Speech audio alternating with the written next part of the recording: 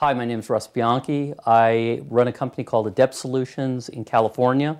We do three basic things. We either create products from scratch, we convert existing brands, or we stabilize and extend shelf life. And the last 10 years of several decades, I've tried to do that all naturally. Things that I formulate is a wide range. We do work in flavor science, we do work in cosmetics, we do work in beverage and food, dietary supplements, pharmaceuticals, and drugs. If we have any claim to fame at all, it would be in energy bars. A significant number of the leading brands of energy bars in North America we had something to do with. Either we created, we helped convert, or otherwise make what they are today. There's been a fundamental shift in the American food chain from things that used to be very unprocessed to things that are very processed now. Cereal is not for breakfast anymore. Energy bars are, for the most part, on your way out the door with a cell phone and maybe through a drive-through for a cappuccino. So billions of dollars in market share have been lost in breakfast cereal going to functional bars in general. I've got 5 rules in my business, and they're pretty simple and straightforward. If you eat it or you drink it, it's got to taste good or it's got to taste great. Violate that, you don't have a product. Secondly, it's got to meet an economic model. It can't cost $1 million a unit, or you're not going to have very many buyers. Third thing, it's going to be mass producible on a replicable basis. You can't reinvent the wheel to produce something. Fourthly, it has to meet regulatory compliance for what it is and what area of law that it's going to be sold under. And finally, if it's functional or has functionality or provides functionality, it has to do what it says.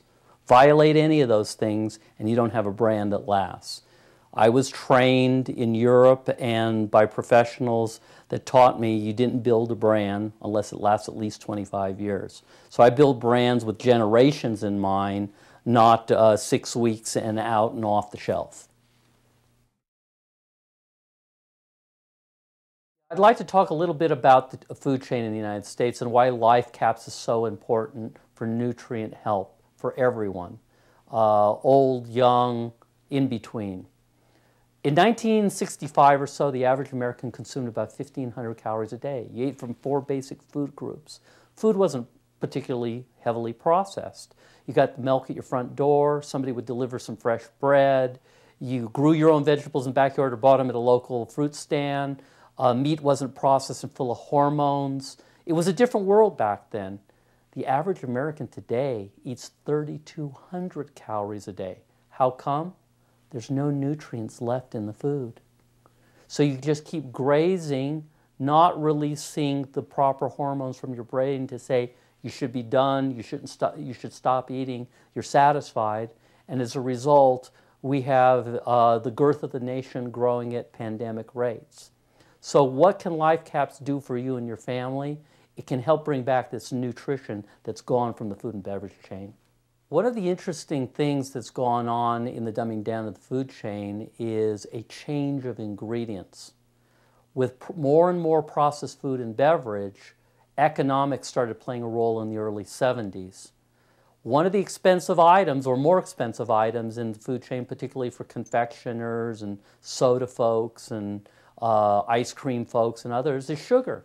Sugar is a subsidized product in the United States under the American Farm Bill. As a result, it was higher in cost in the United States for sugar by about 5 times than it was anywhere else in the world. As a result, we have lots of inexpensive corn in America, and we converted corn from starch into sweetener. But that sweetener is not fruit sugar. They call it fructose, but it's not from fruit. It's from corn, and it's a chemical. And your body can't recognize it, and it converts it automatically into stored body fat or jacks up your triglycerides in your bloodstream, leading to arterial sclerosis and other bad diseases. No one consumed high fructose corn syrup in the United States in the early 70s. We knew back even then that about 30 pounds per year was enough to harm your body. Today, the average American is almost consuming 100 pounds per year of high fructose corn syrup. Why? Follow the money. After air, water, and salt, the next least costly bulking ingredient in the food chain is high fructose corn syrup.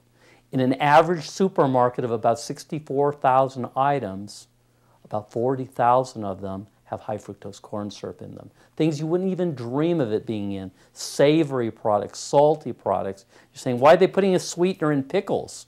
Well, it's there. Read the labels. High fructose corn syrup's there everywhere. It's the #1 public enemy in terms of disease, particularly obesity in the United States today. One little book I would recommend for everyone to read in very straightforward language is a book called Fatland, F-A-T-L-A-N-D, by Greg Kritzer. The subtitle is How America Became the Most Obese Nation. It explains the food politics and how fast food, junk food, prepared food are harming you and your family, and why you need LifeCaps in your diet daily. It's unusual that I get calls from the outside, but I did take a call from someone I had met at a meeting just over a year ago, and he was a really good guy, Daryl Stevenette, and he gets on the phone and he says, Russ, I want to create a product that you can live off of. And that kind of caught my imagination and ear a little bit. And I said, well, what do you mean? And he says, I want something that's portable, that truly works like you say it should, Russ, that you can live off of and have, that you can carry around in your pocket. And I said, like a ketchup pack or something? Like a goo or one of those kind of things? And he said, no. And I said, well, then a bar. And he said, no. And I said, something to drink? And he said, no. And finally, Daryl said, a pill. And I said, oh, this is going to be hard. And that was my immediate reaction, at least. And so I started thinking about it over days and days and days. And I had told him, I can't give you an answer now. Call me back in a week or so. So I started charting out some things like I do all the time in terms of computational chemistry. And I said, boy, this really potentially is a hole in the marketplace. Nobody's done this.